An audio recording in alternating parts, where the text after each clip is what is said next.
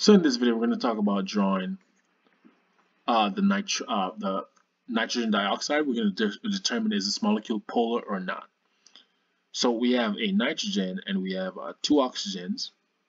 And so I know from my periodic table, nitrogen gives me 5 valence electron, and oxygen gives me 6 valence electrons.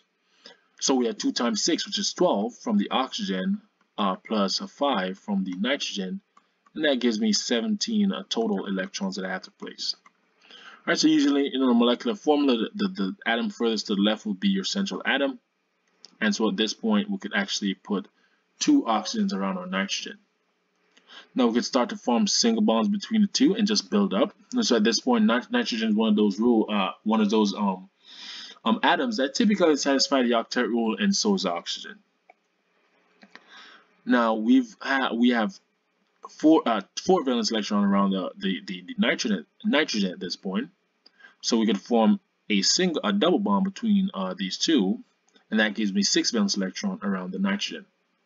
I could also put 2 lone pairs on the oxygen on the left, and this will satisfy the oxygen on the left's octet rule, right? 2, 4, 6, 8. Now, with respect to the oxygen on the right, I could possibly put 3 pairs of lone pairs on the oxygen on the right. So let's count how many electrons we've used thus far. The oxygen on the right's octet is now full, right? We have two electrons from the single bond, and then 3 pairs of lone pairs. So we have 2, 4, 6, 8. So let's count how many total electrons we've used thus far. And let me erase this. I don't like how this looks.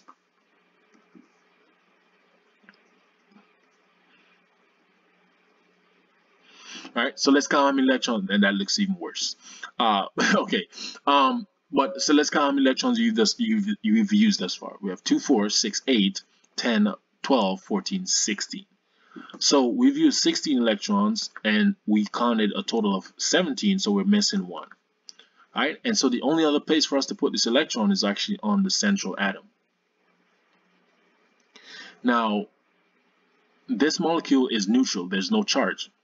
What you'll actually see is that if you do the formal charge for oxygen, we know that, which is just a quick subtraction. I'm just doing this really quick. We get 6 electrons from the periodic table, and we subtract that from the total number of electrons pertaining to oxygen in the molecule, right? So this would actually be 7. So oxygen has a -1 formal charge. Now I know I just went through that really quickly, but there's actually a formula. So if you go through the formula, you'll see that the oxygen's negative charge is actually -1. Now the nitrogen is also a +1, and the idea is that if we take 5 electrons from the valence, 5 valence electrons that we know nitrogen has, and we subtract it from the total number of electrons we have around nitrogen, which if I look at this is really 1, 2, 3, 4.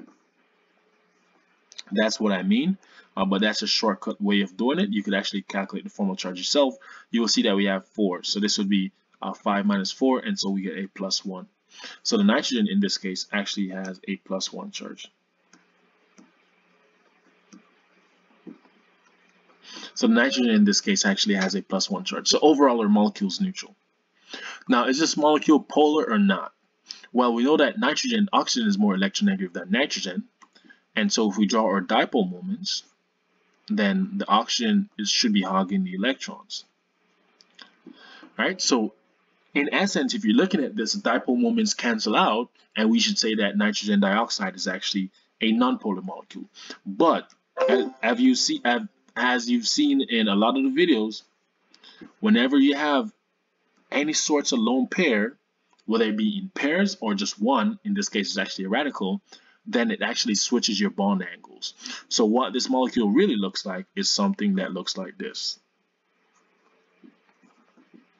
The bond angle switched down, and that should be a nitrogen in the middle. So what you really have is the molecule that looks like this. And so we still have our lone pair,